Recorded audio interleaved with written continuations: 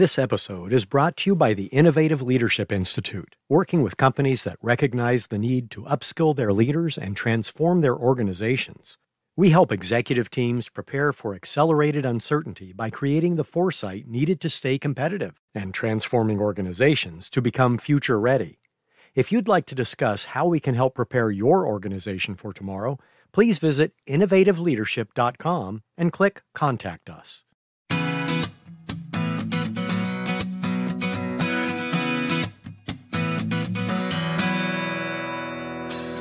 Hi, welcome to Innovating Leadership, Co-Creating Our Future. I'm your host, Maureen Metcalf, founder and CEO of the Innovative Leadership Institute, where we help leaders be future ready.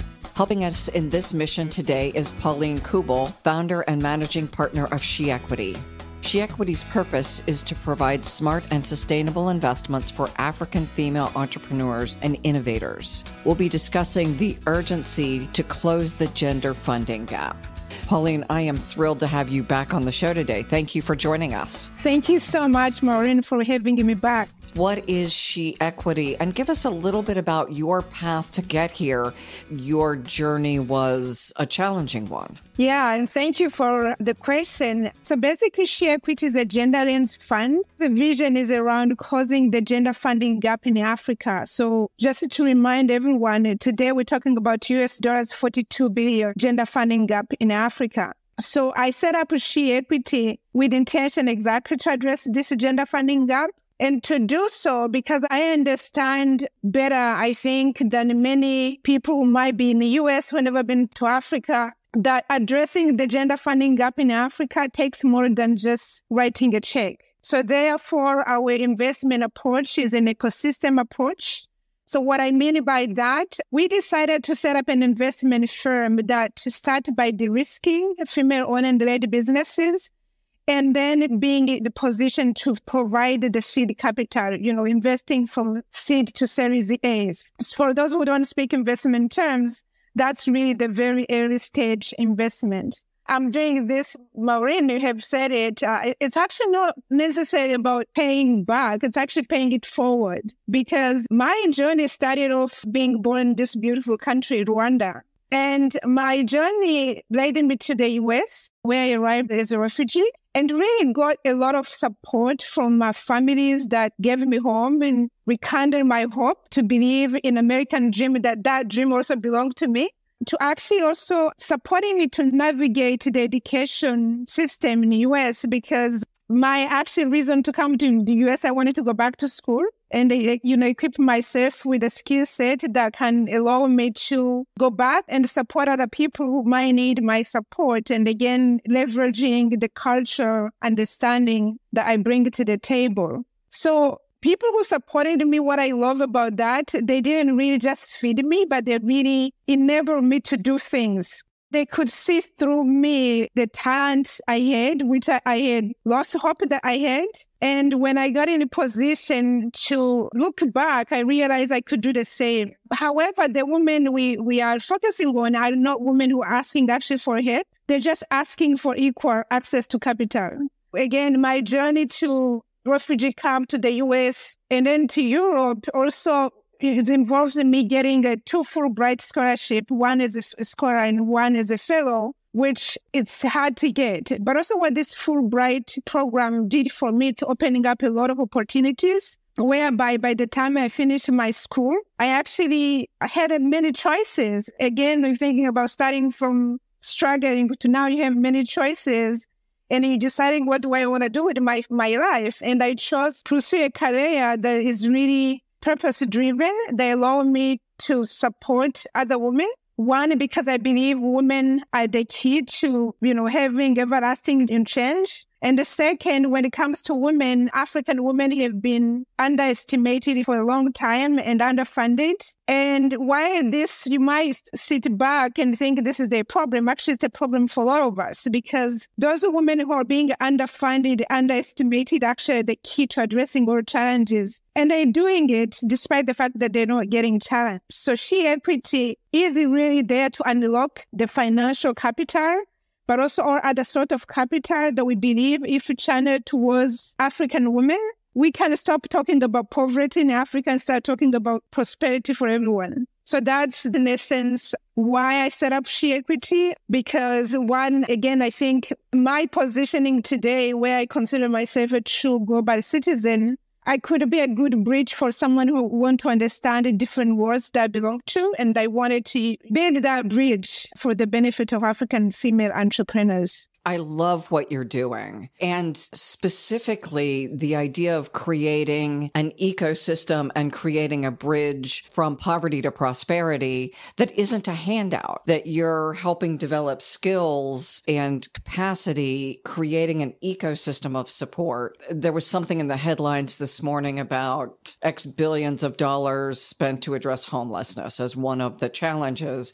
And it seems that as a society, we want to invest money to fix problems, but the money absent the ecosystem that ensures people will be successful ends up being an impartial and often unsuccessful solution.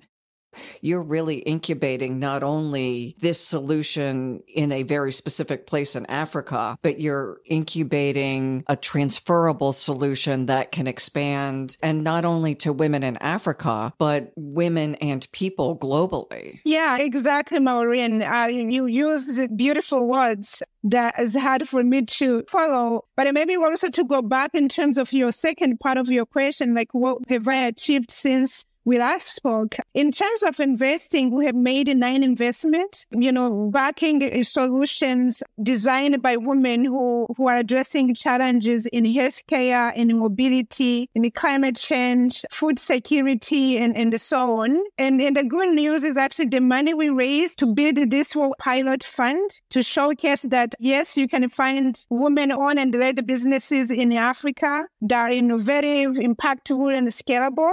So this pilot fund has been fully vested, meaning we invested all the money, which is really a testimony that there are more companies looking for funding than funding being available to do so. And also we added this accelerator, the ShEquity Business Accelerator, where the de-risking part happens. And as we speak, we have now completed the 3 cohorts. Each cohort is made of 30 women. So we are piloting this in West Africa and supported, we got funding from USAID, Trade Hub West Africa to do so. We went beyond just focusing on the countries that people are familiar with, where most of investors go.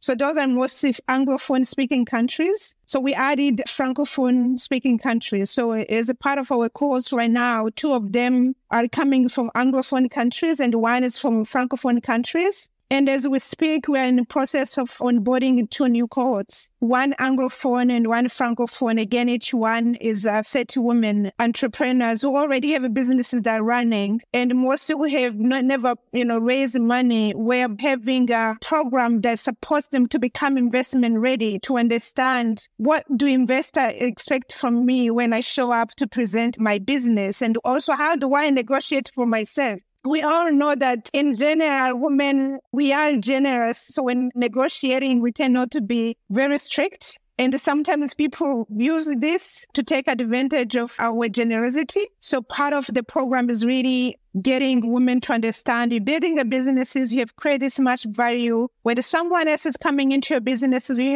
this is what you can ask, and this is how you ask. And it's okay to walk away because not all money are good money as well, or all investors are the right fit for you. We achieved this actually because of the community also we built. So we just published our impact report for our pilot fund. And the first 2 pages includes different names and acknowledgement of what I call ShEquity family. Because the problem we're trying to address is it can't be solved by ShEquity alone or myself or anyone. It takes a village. So I'm also proud to say that our village has grown. Many people have still reaching out, how can we support and how can we really be a part of this beyond the narrative, beyond the discussion, but take actions.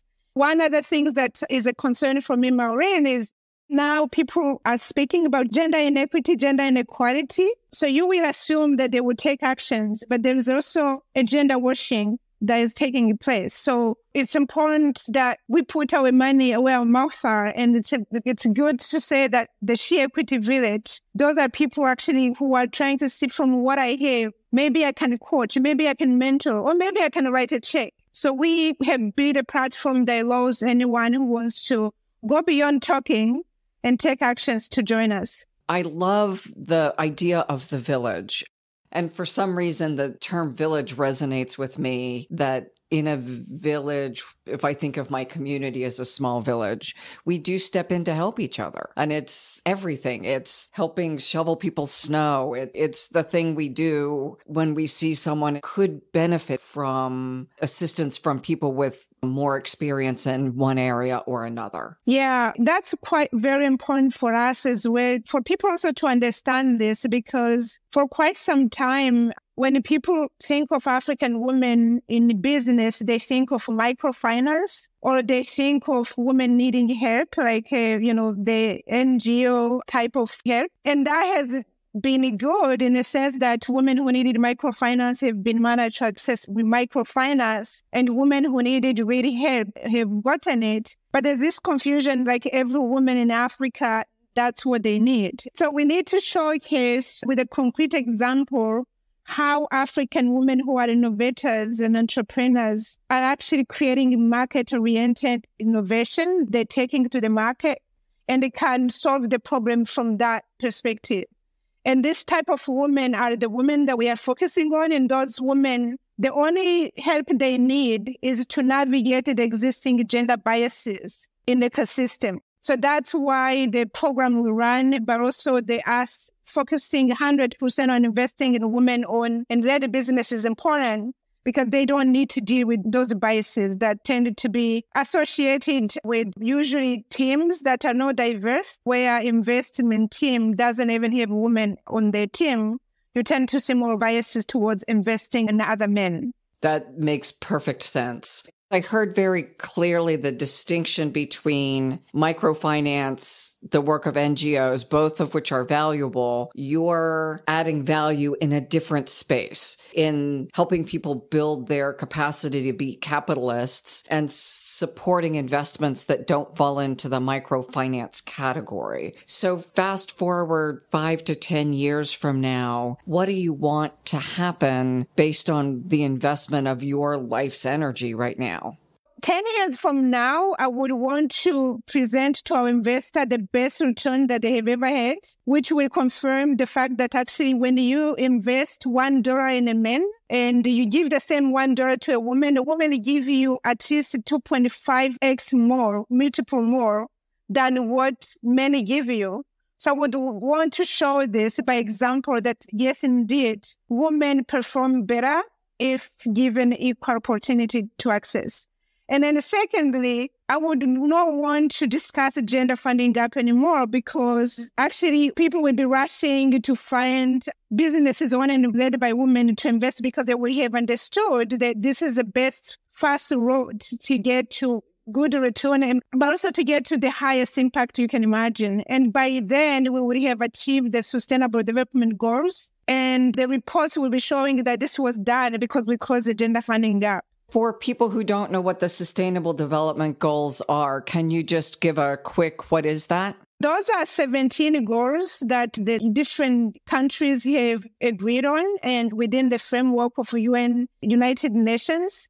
So those goals are towards achieving what they call sustainable development. So when you look at challenges faced by everyone globally, including climate change, for example. So climate change is not an issue just because you are poor or you're rich or you live in California, you live in Kigali, vice versa, right? So people understand that you need to take specific actions collectively to address climate change. So some other goals are like goals around, achieving universal health care. So that basically making sure that everyone who needs to see a doctor, whether it's for prevention or whether they're sick and they need to be seen, they can walk in and be treated no matter where they live, right? Because this will also have impact on economy and everything else. And then we have one specifically on the gender, that's the goal number 5, which basically call on a member state to address and cause the gender inequity And the gender equity is really around funding women, owned and led businesses. And then inequalities around including women leadership in management, but also the whole,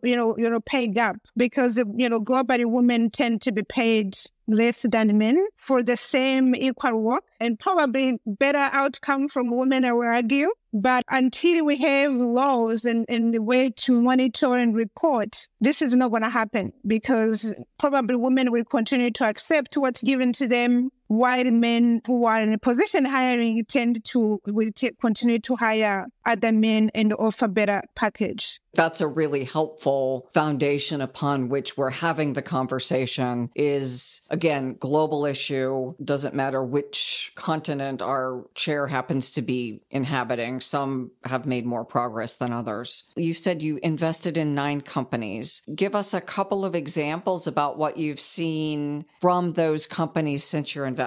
What we have seen from the company that we have invested in is, again, a confirmation of the fact that women, when they decide to set up businesses, they want to address real challenges, and focusing on addressing the real challenges, they also create solutions that would respond to the market needs. And for example, one company we invested in healthcare that's called Metcalf, that is based in Nigeria, started off to address issue around fake medication in Nigeria. And what triggered the founder, Viviane, to set up the company is because one of her friends died after taking a fake medication.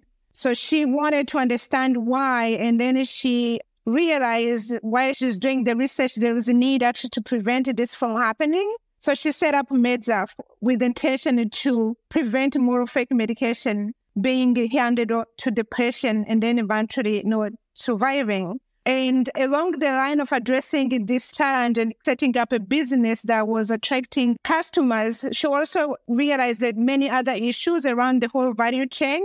So from shipping to arriving to in the hands of the consumer, but also issues around inventory and financing. So she then eventually ended up setting a platform that is focusing on really providing and accurate medication that is safe, but also affordable. And right now she's servicing more than 270 clinics and hospitals in Nigeria. Has impacted more than 30 million people. So those are people who have interacted with the ecosystem that she's serving. And she's now working with the government of Nigeria to make sure that this solution is in the hands of every remote area-based clinic in Nigeria. And she is also at the same time getting ready to see how she takes this solution to other African markets. The other company we invested in Kenya called Ekodudu is in the business of providing insect protein. So their motto is feeding the future, tapping into circular economy. So what they do, they correct waste, like biodegradable waste, and then they use African fly soldiers, which at the end they become maggots, and then they harvest those maggots, which they grind into feed for other like a fish and the likes. So this company is addressing 2 issues. One is also waste management, because the waste they're using, it's a waste that could probably dumped anywhere. But also they training farmers to also do the same and become part of the whole value chain, so they can be a part of also producing insect protein and selling to Ekodudu and making money while doing that. So the second part is they are basically providing insect protein, which is used instead of overfishing to provide feed for fish. So the company is doing really, really well. They actually have brought in new investors. And in terms of impact, they, beyond the waste correction itself, they're able to contribute towards reducing the CO2 emission into the atmosphere. Maybe if I can mention another one in Nigeria is where it's called Shuttle. And this company is addressing issue of transportation for professionals, going from work to home and vice versa. I know like many people in the US, when they go to work, they have cars. Those who don't want to drive, maybe they live where you have trains or public transportation. This is not necessarily available everywhere. In Lagos, Nigeria, if you don't have a car, the only option is to take minibuses that stop everywhere, so you don't really know what time it's going to take you to get to work. You arrive, stress, so your productivity level is going to be low. So what this woman saw is basically the need to respond to the needs of young professionals who are entering the workforce, who want to arrive to work feeling comfortable, ready to be productive. But also by doing so, it might mean that they will think about buying another car, which will be a contribution also to, again, the whole cause of climate change. So this company is doing extremely well. They just raised recently a new round of $4 million. They're growing their businesses from Lagos to Abuja and looking at going to other countries. Again, when you look at impact perspective, we look at financial perspective, those companies just confirm what we knew when we set up ShEquity, that, you have women who are really working hard. All they need is access to capital. One of the things I heard very clearly is in your examples, it seems important to make the distinction. This is not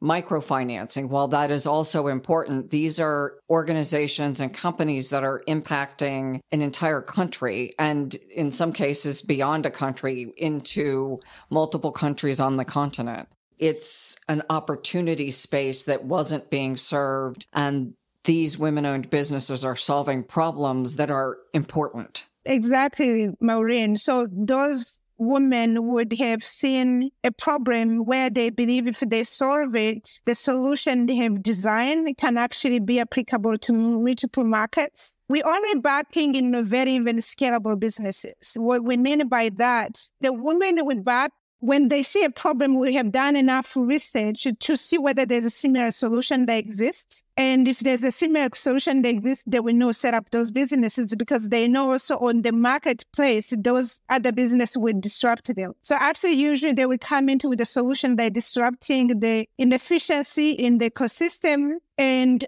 with a solution that is strong enough that it's going to win, because one, the person who created understands perfectly the market, understand the user whose solution was designed for, and they have a strategy to deliver this solution. So those are, again, a group of women in at least in the African context that are struggling because of the gender funding gap linked to biases, but also because mainly there are not many investors who look like me, who are Africans, who understand where those women are coming from. So if you come in from, Ohio, because I know you have a team based in Ohio, and you want to go and invest in Lagos, Nigeria, and you have never been, you don't live there, you don't speak the languages, you don't understand the complexity, it's going to be hard for you to design a solution that's going to be working. But if you live there and you have observed the trend and you have spoken to the actual users, so the market testing starts before you even bring the product to the market.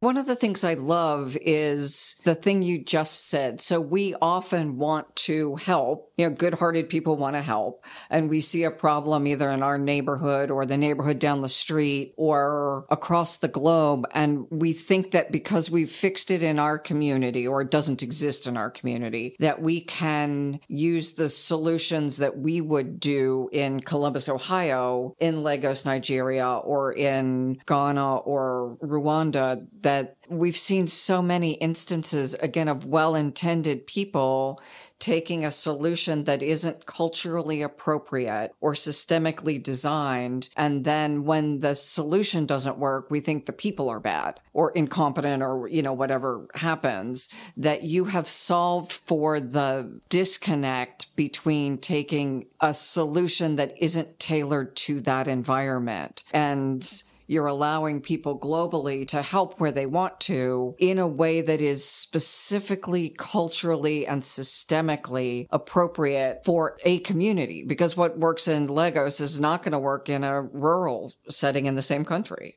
Yeah, there is a whole research around the fact that despite a good intention, we set up to do things, but we don't realize the intentions is not good enough. Mm-hmm. The packaging and delivery and paying attention who the users are, it's a part of actually solving the problem. And I believe it's important, and the time is now to start thinking about true partnership. So there's nothing wrong, Maureen, for someone from anywhere to say, I want to solve a problem in Lagos, Nigeria. So that's good. And the question is how they go about it. So they can team up with someone who's based there, and they can bring whatever knowledge they have that's complementary and work together. But if you try to do it alone because you believe you got a good degree, you got a good experience, you have to remember context matters. And in terms of the businesses, you need to understand your market. You need to understand the market risk. You need to understand the trend. And it will be hard for you to understand this if you're not living in the market or you don't have a team living in the market. And you don't understand also the policies around how to do things in those particular settings. For me, I call on people to collaborate because we are investing in multiple markets in Africa. We have a team in different markets. But when we want to invest in a market where we don't have a team members, we find network members to work with to make sure that there's nothing we're missing, that only someone who's actually in the market regularly will understand. I think that's a really important distinction, again, because I heard Nigeria and Kenya, and I believe you are also serving other countries. And back to the point that even a country isn't homogenous, just like the US isn't homogenous or Germany isn't homogenous. A solution that works in an urban setting very likely won't work in the same way in a rural setting. When you're thinking about introducing a new product or service in the market, you're betting that people will believe that what you create is needed and be ready to pay for it, right? So unlike NGOs where when you give things for free, people tend to take them, whether they use them or throw them away, that's a different story. For a business, someone has to pay. So if you design something that when you introduce it to the market, no one pays, your business doesn't continue, it just ends, right? So that's where also when you're dealing with, startups or innovators, entrepreneurs, it's very important to think about who actually is the driver, who's designing, who's implementing, and who's keeping up with the trend to understand what are the risks that you might have not seen, or the risks that are coming that happen and you can only know them because you're there. By the way, this is the reason why also some investors on the other side hesitate to invest in Africa or other markets because they have a perception of risk. So Africa, unfortunately, is one of those places, a continent, where the perception of risk from a non-African people perspective is very high because partially we have 54 or 55 countries, depending on which number you want to pick, which political narrative you want to go with. We have many languages. We're highlighting, Maureen, how even within the country you have a lot of diversity in terms of the region, the people, the language. And we also have like Anglophone speaker, Francophone, Portuguese speakers. And so there's all those complexities. So if you want to invest somewhere in Tucson, Arizona, where my other home, and you want to invest in Africa, because that's what people say Africa, even though it's multiple countries, where will you begin if you've never been to Africa? So the easy thing to say, okay, I'm not going, it's too much, it's too risky, I don't know anything about it. So what I would like to say to such people to say, actually, you can reach out to people like us, like ShEquity, other investor in the market, and we can collaborate and be your launching pad so you get to know the market. Because also I believe like if you are an investor wanting to have an impact and also generate an excellent return, you can't ignore African market because this is a continent where you have the highest number of young people. About 70% of Africa are under the age of 30. This is a continent with more babies being born. The African population collective is like 1.3 billion right now, and it's growing. But at the same time, it's almost the same as India and China, but then China and India is one country, Africa is multiple countries, which again, complexity. But still, today, the good news is that Africa is working on a possibility to have one market in a way that you invest in the European Union, right? So if you invest in one country, you can actually be able to scale your solution into other markets. So I think it's a time now for any investor who want to be where the growth will happen or is happening to try to understand how do you do business in Africa. And people like me who are the bridge are willing and ready to, serve the purpose, either invest with us, invest through us, or even partner where we can share what we know. For me, it's also important that people understand the real risk versus the perceived risk when it comes in Africa, because that's one of the reasons why the amount of investment available on African continent is very small comparing to other countries, because people are worried about, I don't know, it's too many risks, I'm not going to go. So that's the other side. You have people who want to come in and pretend they can do it. But in investment space, professional investors, it's the opposite. They don't come because they don't know the market. So they stay away. And I think they're missing out. Pauline, you've used the term several times, de-risking the investment. And now you're talking about risk, which big investors, especially institutionals, are heavily indexed on managing risk. What are you doing to de-risk these businesses? What we're doing to de-risk our businesses is starting by identifying a big pool of potential deals, running a 17 weeks program where we get to meet the founders, we get to understand the business model, we get to understand the team, we get to understand the market where they operate. And then it's through the program, which involves different master classes, task coaching and mentorship. One of the things that we validate immediately is whether the founder is someone you can trust, or someone you can execute, because that's important.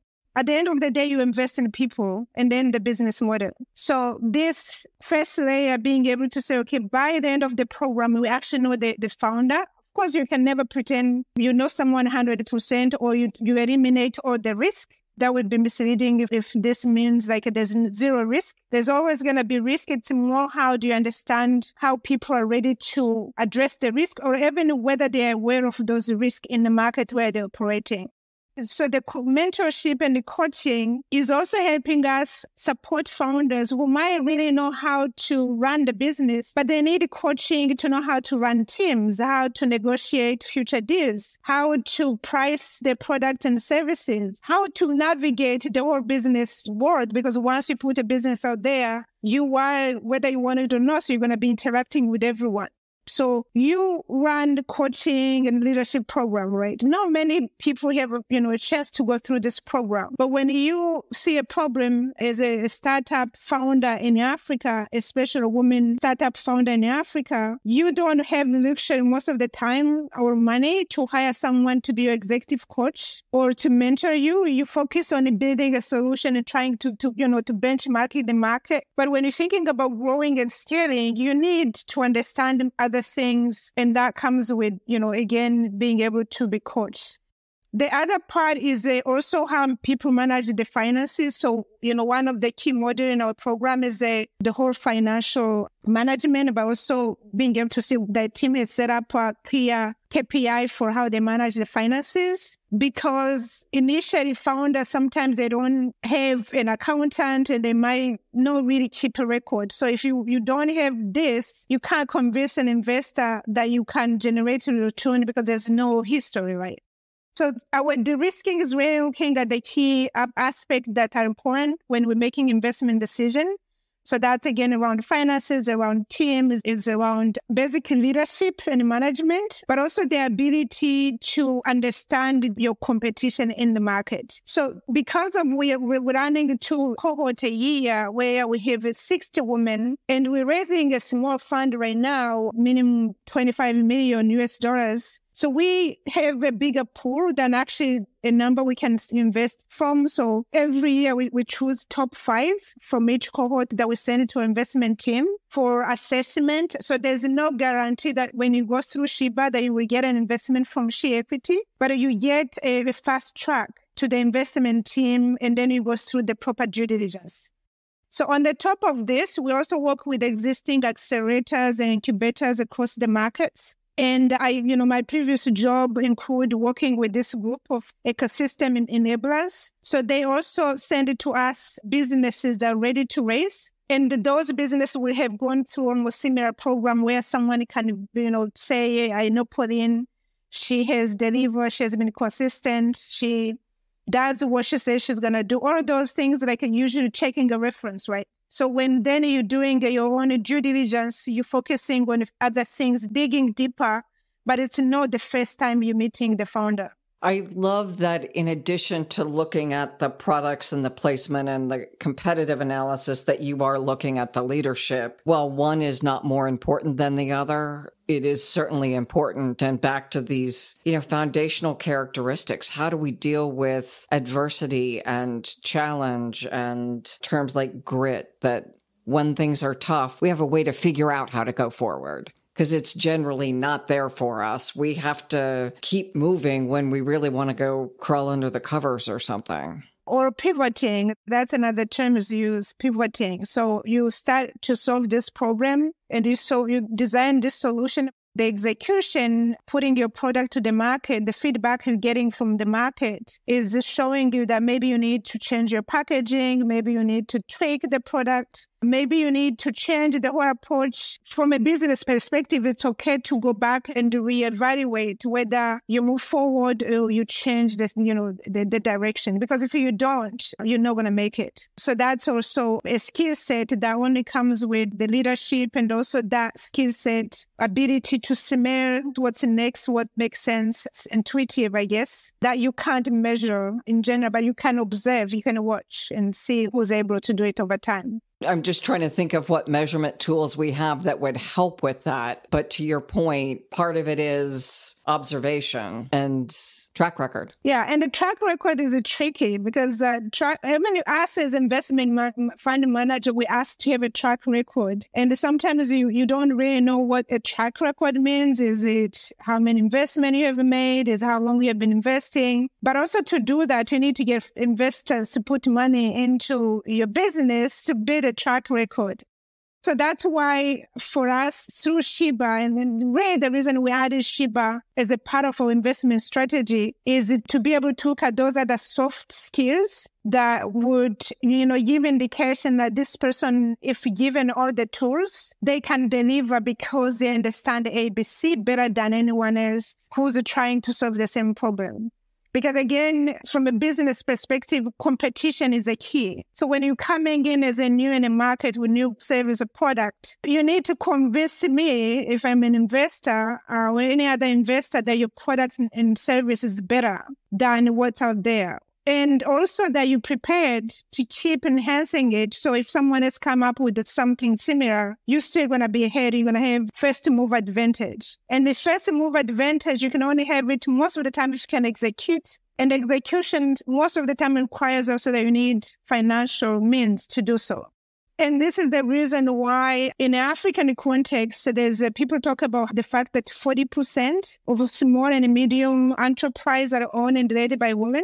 But at the same time, investors say they can't find the deals to invest in. So what we're learning through Sheba, because there's a lot of learning we're realizing that coming through Sheba, is the majority of them, they're not investment ready. And they're not investment ready because they haven't been able to access the kind of skill set that you need when you live in a perfect ecosystem where you get support, but also where, if you're coming from a school, you get enough money to kind of pilot.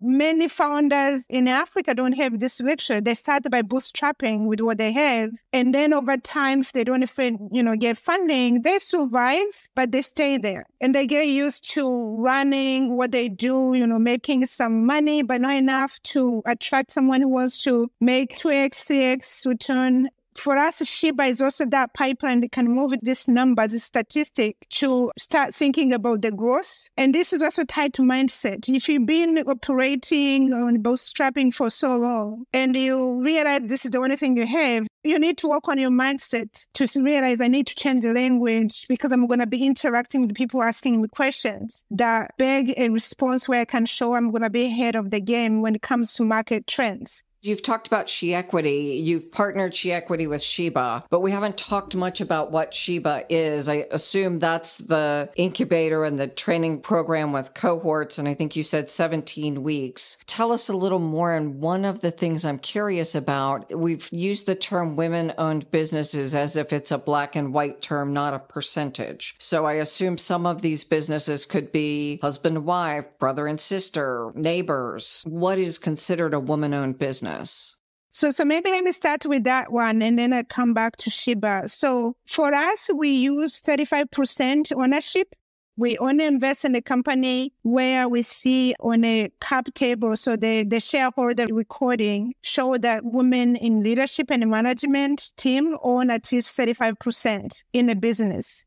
Why 35%? For us, we understand that also it's important to have a diverse teams, to have other people on the team, because whatever you're doing, it's always good to have different voices. The same reason we advocate for including women. I think it's important that also we don't exclude men, because they have different view. And so if you have a team that is diverse, and depending on how many people in leadership, we believe like 35% is good enough, especially when we're coming in very early, for those women to stay in a business for a while and shape the direction of the business, but also build wealth for themselves, which then trickles down to everyone. Because for us, the equity, building wealth is a part of the reason why we exist. And what also is known that you cannot fire someone who owns something. So if you own 35% in the business and there are more shareholders in the company, you're probably going to be among the people who own a good size of share in a company that gives you voting right. So even if you don't get along and you leave, you're still going to show up in shareholder meetings. So you have ability to shape the business. And we believe that's the only way we can change the whole narrative to when women start actually building businesses where they own something in them.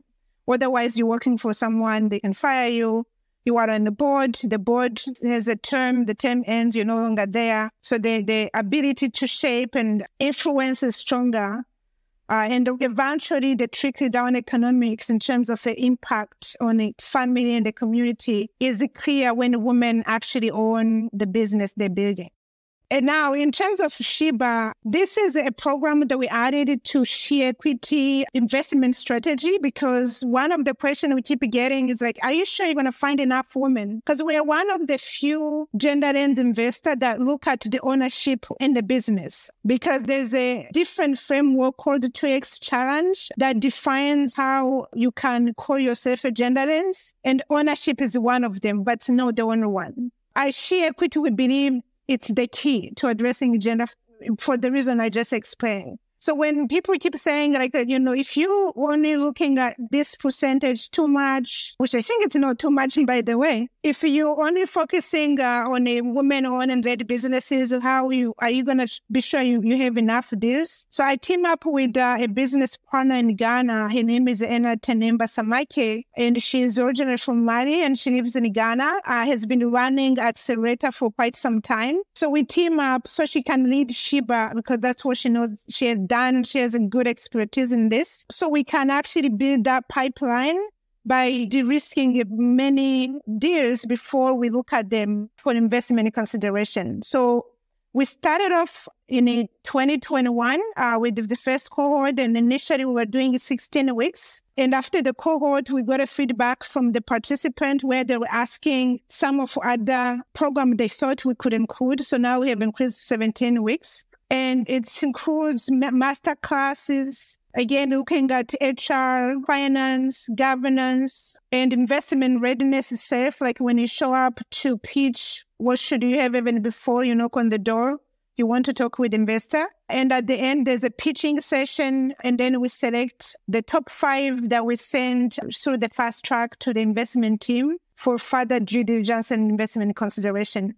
And again, as I mentioned, it's not automatic that when you go through Sheba, you will get investment, because that will mean we could find ourselves in a situation where we're promising before we have done due diligence. And we want to make sure that our investors understand Sheba gives us a good, trusted pool, but we follow the same investment criteria for everyone. And then at the end, everyone gets a certificate. And one thing I think is really cool is also the network that we're building when people come through Sheba. So we have created a network that everyone who goes through Sheba becomes a part of the Sheba network. They all call themselves the Sheba, queens, and they support each other. So actually, we had a situation. One of the Sheba queens had a challenge and posed it into the group setting, saying, "I'm struggling with this. I need help." In less than an hour, they collectively created, solutions to support this woman. I look at it, I almost like cry. I'm like, we didn't even think we can get this level. And so that's what happened when you catalyze solutions, because that's what we're doing. We're really catalyzing this platform, but the rest does not depend on us 100%. Of course, some of the participants gain more than others because you gain what you put in. Some are very active, some are very passive. And we're now working towards having a gathering with all cohorts because they have asked for it, so they can actually meet face to face, because we've been running this virtually since COVID. A few of them are, already collaborating when they thought they were competitors. Because at the end of the day, you're competing in marketplace, not just against each other, So if you can actually find a strategic way to either join forces or introduce your product in each other's market in a way that each one gain value, you gain money from paying a marketing person. So in essence, for us, Sheba is turning out to be the ecosystem builder that would move more women towards the pipeline where they will access to investors. And by the way, when the Sheba concludes, also introduce them to other angel investors and other investors who are interested in investing in women. So we're planning to host the first demo day where we invite other investors to meet the women who have participated. Because again, the intention is also to take away the excuse from investors who say that they don't invest in women because they can't find them. So we want to be showcasing this pool of women saying, hey, yeah, they are. Ask, talk to them. I love the ecosystem approach. I love the combination of the incubator and the training as a pipeline to investing, and then the alumni group supporting both those who get the investment and those who either didn't make it on the first round or haven't yet gotten there, that it really is creating a self-reinforcing system to address your goal of gender gap overall on the continent of Africa, which is no small goal to accomplish. What would you love for our listeners to do or think about as they're listening to you? Because this is certainly a goal that even if you had all the money in the world, you also need people. Yeah, thank you for that question, Maureen. So the first thing I will say, if what I said raised more questions in your mind, reach out to me so I can answer those questions. I'd love to speak to anyone who wants to get to understand better the opportunities in Africa beyond investing, because I think you need to understand the place before you even think about doing something. For those who have disposable cash or who are professional investors and they want to go beyond putting their money into bank accounts, but want to generate good, excellent return with the highest impact, I would love to speak to them and share more about how ShEquity can do this. But also, if ShEquity is not the right channel, I am a member of different other gender-led investors group, different other women-led and owned businesses that I can introduce them to. For institutions that don't necessarily invest but are interested in also building the ecosystem, I would love to talk to them as well. Again, from a Sheba perspective, but also again, there are many other people like me who are trying to do this because the problem is big. So I will not pretend it's only ShEquity trying to address this. And yeah, let's talk. And also keeping in mind that Africa is the right place to be if you want to be in the business the next 10, 20 years, because that's where we have the highest growing population, a productive youth. Every challenge you hear about in Africa, it's an opportunity for a business. And that's what exactly young people are doing. It's interesting. It's really inspiring to see, when you talk to a younger person in Africa, they always looking around what's the problem? How can I solve it? And so they're not just waiting. And when you see what they're doing with pretty much nothing, it makes you realize how much they can do so much if they had actually the investment they need. And that's what we're trying to do at ShEquity level. So I invite everyone who would like to learn more to reach out to me so I can share more. Just on a personal note, we now have a virtual team member in Kenya. And so to amplify, even as a very small company, we see huge opportunity in Africa in helping by creating work opportunities. To your points, for some people, we can send investment money, but for others, it's also creating opportunities for folks who wouldn't yet have those opportunities, and that changes the entire economic equation. Yeah, for example, with Sheba, as I mentioned, we also find mentors and coaches for them.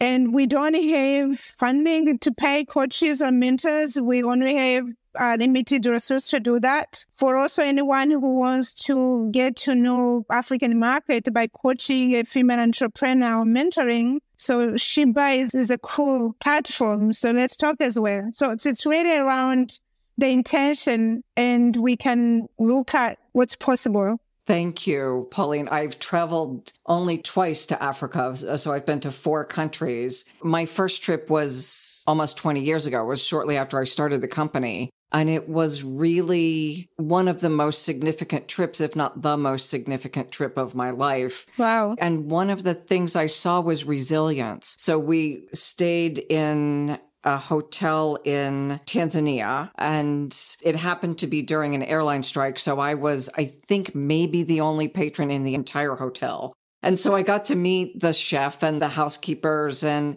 just little stuff like I was saying, well, why don't you get this book? And the gentleman said, a book is $25. That's how much I make a month. The complaints I hear from people who have so much. And then I'm around people who have comparatively very little, and the resilience and the resourcefulness and just the generosity of spirit was phenomenal. That's amazing to hear. And there also the ingenuity that comes with that, because you, as the saying is, you want to create the future, you have to create it. I think Africans, especially the younger people today, they got it. And they're doing everything. And again, the market, the needs are there. And it's imperative that we invest in them, not as a charity, but as a smart business, because we'll be able to showcase only if we start doing it. And for me, Maureen, that's why I do what I do. I wanted to also be in a position to show instead of telling, because I think telling has its limitation. It was so common, the ingenuity. I have story after story. How do I find the airstrip? There aren't signs. There aren't street posts. So we would drive up to someone's house, ask them where the airstrip is, something we would think of as you get on a road. You're driving through people's farms. And is the plane on time? There's no board because there's no building. We were asking local people, when did the last plane come? And I was traveling alone part of this. So my guide stayed with me on this, vacant strip of land until a plane came, because I couldn't get on my cell phone and call somebody if the plane was late. It was just such a different way of being in the world. And so the community support and the kindness was just absolutely changing of my entire point of view. Yeah, so actually it's a bit better when you learn it from a typical news channel, then it's all bad news, right? As if National Geographic shows the beauty of the continent, but the news just paints a very negative picture. And that's why I appreciate, Maureen, your platform, because we need more platform where we can showcase what Africans are making for Africa and the world, and also the new Africa that people seem not to notice, because the news channel have done a good job by painting the gloom picture. So when there's unfortunately a war in Khartoum, some people think it's the whole continent. So because that's what's on the news over and over. So I am hoping to work with you and your network to also bring the voices of those women that we are investing in, so people get to meet them. We need more. We need people to meet more. Thank you. So over the next year, let's talk about what we do next. And for now, thank you, Pauline. How would people reach you? Because you've given several calls to action for people to reach out. The easiest way would be through our website, ShEquity. So it's www.shequity.com.